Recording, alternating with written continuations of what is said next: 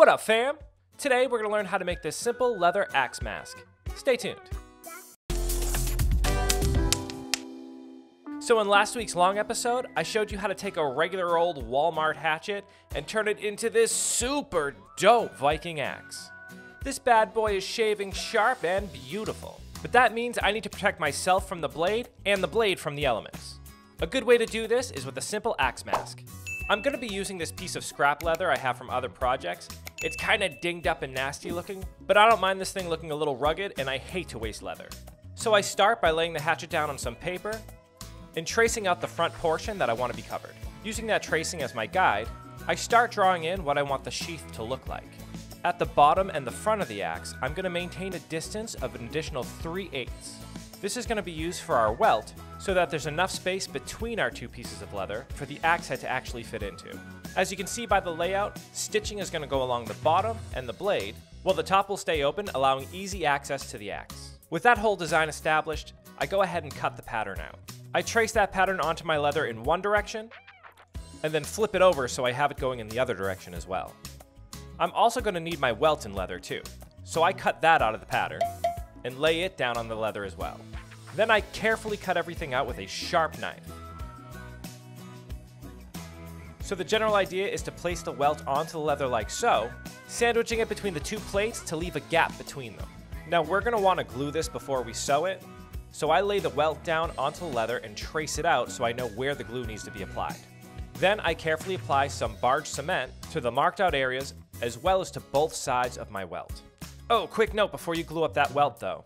Leather has a rough side and a smooth side. You want to go ahead and rough up that smooth side so that the glue has more to hold on to. After letting the barge cement sit for about 15 minutes, I was able to stick everything together. Be careful with this process because once that cement touches each other, it is stuck there for good. I then took a bit of sandpaper to the edges just to make sure everything met as flush as possible. From here on out, you might want to stick a piece of scrap leather just in between them so that the sides don't cave in on themselves and get all wonky while you're trying to make your stitch holes. Speaking of stitch holes, I used a groover tool just to line up where those stitch holes will go. Then I used a 4-prong punch to mark along that line to make sure I get my spacing correct.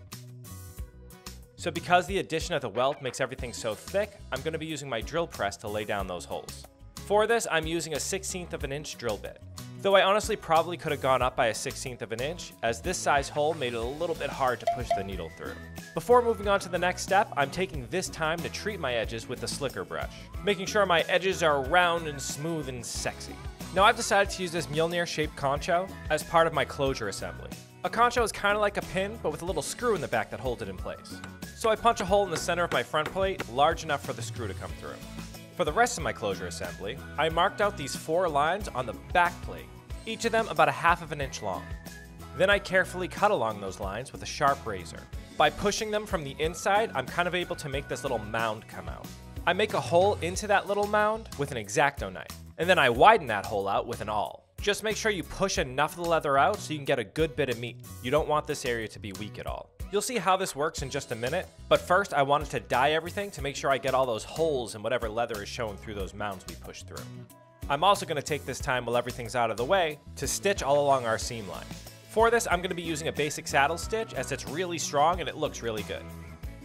Alright, with that all in place, it's time to put in our closure assembly. I start by pushing my concho screw from the inside into position. Then I screw my little Thor's hammer tightly into place. Next, I pass this leather cordage through those holes we made in the back. These holes are going to help keep this cord into position and make sure that it never gets lost. I take the bite of that cord and loop it around to the front, hooking it onto the concho. Then I take the loose ends and tie them just into a little barrel knot. Now once the hatchet's in place, all I have to do is pull that knotted end around the bottom, securing the mask to the axe. And there you have it, one rustic Norse-inspired sheath to go along with one rustic Norse-inspired axe. I hope you enjoyed this fun and easy project, and as always, keep leveling up, you.